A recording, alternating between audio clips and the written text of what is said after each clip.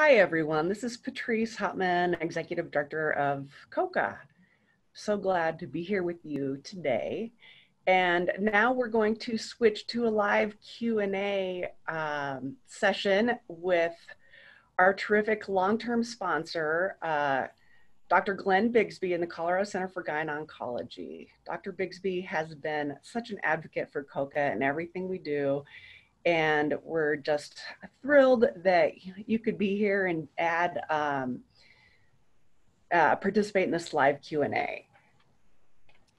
I'm happy to be here. Good morning, everybody. It's been a great program so far. A lot of tear jerkers to start off with, which is just the beauty of what you do, showing the beauty of what's in a difficult disease. Well, listen, number one, everyone is free to chat in questions. I also had a group of questions that were submitted early by survivors in our community.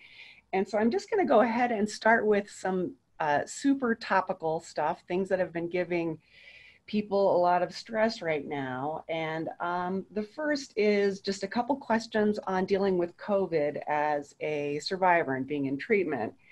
And so one question is, I'm in treatment, and how much of a risk does that put me at with COVID-19? Well, certainly you become, part of the at-risk population when you're under treatment of cancer, because your immune system does change during that, not only from sometimes the medications, but just the cancer alone and what the cancer can be doing to you as well. So it's really important that those patients at risk still not be going through a lot of the new phases that are open up and going to restaurants and things, but really practicing the old phases that we were in with social distancing. Grocery stores have been great at opening their stores up early so those at-risk patients can come where there's less people there. Really knowing the knowledge of your family and friends and those potential people that could be exposed and to really not have exposure with those people that have more exposure, including children and kids. Kids can pick up this virus, and although they may not have symptoms, they can carry it to grandma or grandpa or anybody else. And so it's important to, at this point in time, not totally take yourself out of the world. We like you getting outside, getting some sun and things like that, but just practice precaution, at this point in time, because this COVID is not over. We've seen some increases in different states and things, and so it's just important to keep yourself safe. Thanks. Okay, and then just one more connected to that, which is somebody asking, they're out of treatment, but is there any data on how much having been through treatment before affects your immune system once you're finished with treatment? There's not a ton of data out there as far as studies, because we're still studying a lot related to the COVID virus and things, but the chemotherapy that you receive or any of some of the other medications that aren't chemotherapy that we're utilizing for ovarian cancer these days can tax the immune system. It takes some time to really get out of that. Some of these medications will give you a lack of sleep, so you're not sleeping well. It can bring your immune system down. You're not resting very well. So it's just, it's very important to just still be cautious when you've come out of treatment. Your body will get better over time, but a lot of times it takes time, and it depends on how long you've been treated, how many treatments you've had in the past. That certainly can still weigh on your effect of being exposed to COVID virus. Thank you. That makes a lot of sense. One of the big questions that we get in Nikki's circle a lot are questions on the new class of drugs, the PARP inhibitors. And so one question is, when should I be on a PARP inhibitor, and why one PARP over another? When and why? Which one? Yeah, so PARP inhibitors are a fantastic new addition to our regimen of treatments for ovarian cancer, and they've really expanded quite quickly over the last several years, including some new indications just in the last couple of months.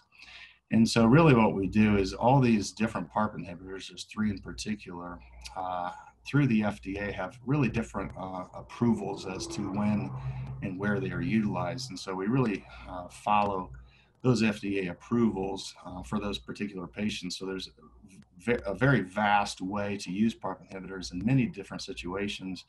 And so it's really talking to your doctor and see when a PARP inhibitor is really right for you. Can you tell us a little bit about Avastin? And we know that's sometimes used in maintenance now, but is that something that's being widely described? How does prescribed? How does it work? And again, when should someone be on it?